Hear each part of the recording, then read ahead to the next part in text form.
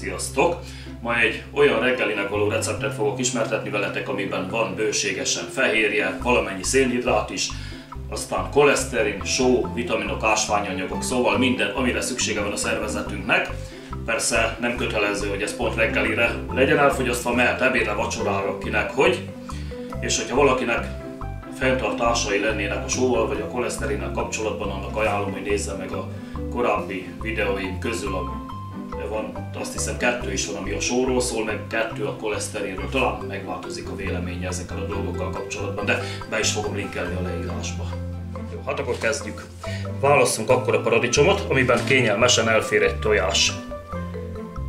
Vágjuk le ezt a részét. Kicsit életlen a kés, de nem baj, majd segítünk rajta.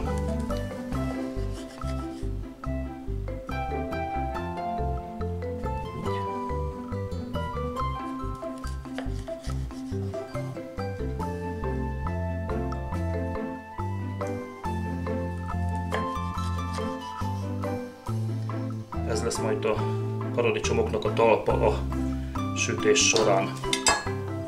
Kicsit körbevágjuk ezeket a tartófalakat.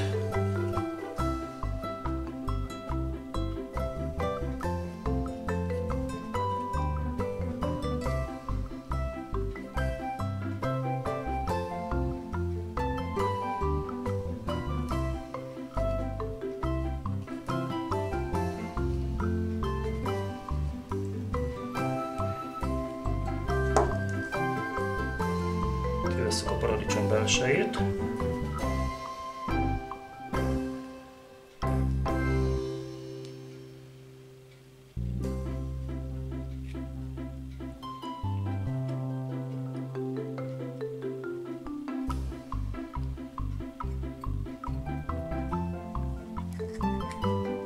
Alaposan kaparjuk ki, hogy elférjen benne a tojás.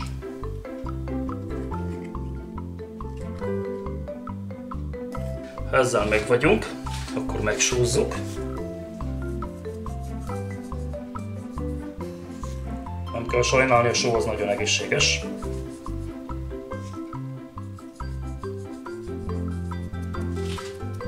Teszünk bele ízlés szerint hagymát, bármilyen hagymát, mert élő hagymával is tökéletes. Én most lila hagymával készítem. Apróra vágott lila hagymával.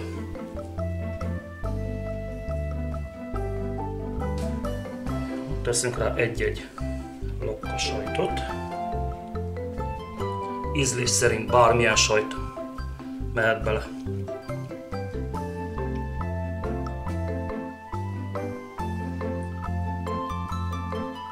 Erre jön a tojás.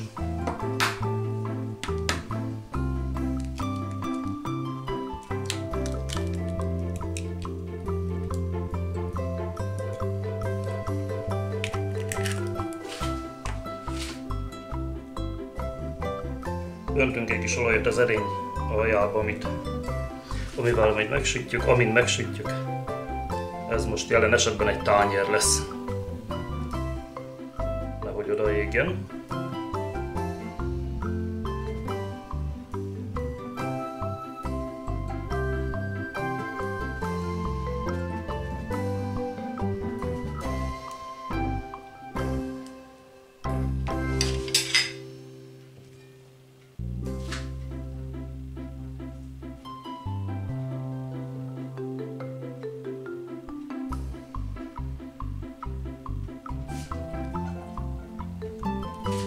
Ismét sózunk.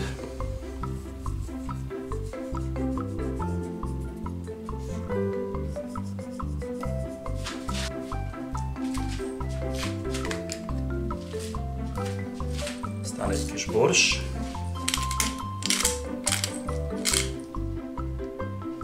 Majonéz.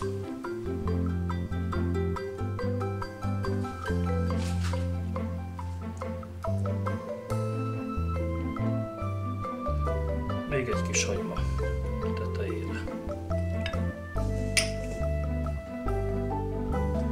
És mehet rá a reszelt sajt.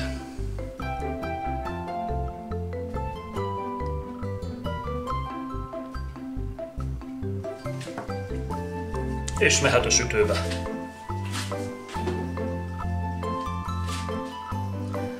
200 fokon 25 perc a sütési idő.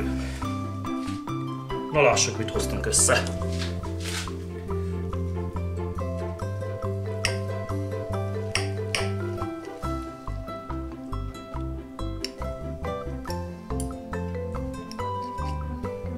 Nagyon forró még, szóval tökéletes illata van.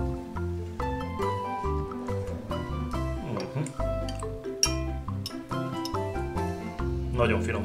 Hát, ha elkészítitek, jó étvágyat hozzá!